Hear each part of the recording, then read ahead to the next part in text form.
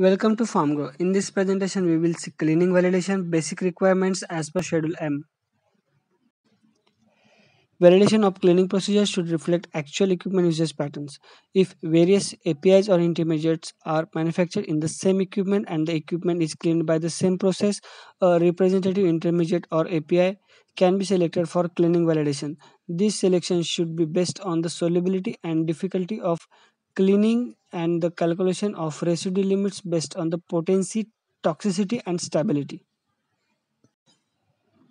The cleaning validation protocol should describe the equipment to be cleaned, procedures, materials, acceptable cleaning levels, parameters to be monitored and controlled, and analytical methods. The protocol should also indicate the type of samples to be obtained and how they are collected and labeled.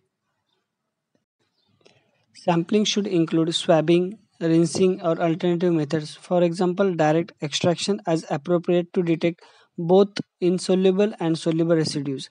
The sampling methods used should be capable of quantitatively measuring levels of residues remaining on the equipment surfaces after cleaning.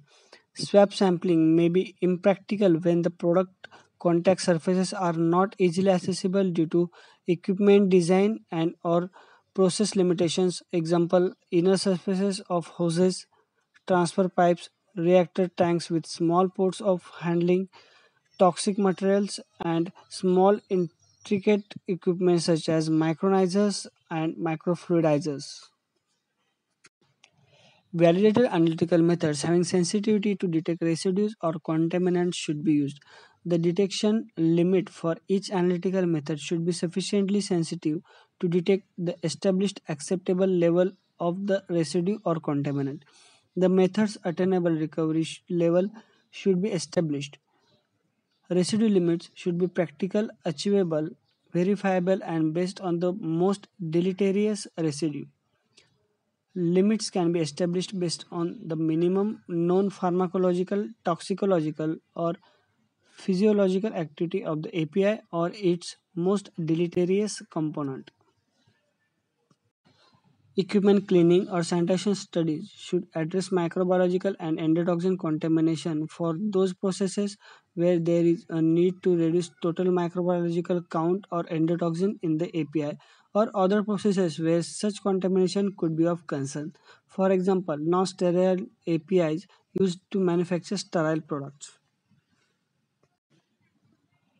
Cleaning procedures should be monitored at appropriate intervals after validation to ensure that these procedures are effective when used during routine production. Equipment cleanliness can be monitored by analytical testing and visual examination where feasible. Visual inspection can allow detection of gross contamination concentrated in small areas that could otherwise go undetected by sampling and or analysis. Thank you for watching. Please subscribe to channel to watch more videos related to pharmaceutical industry.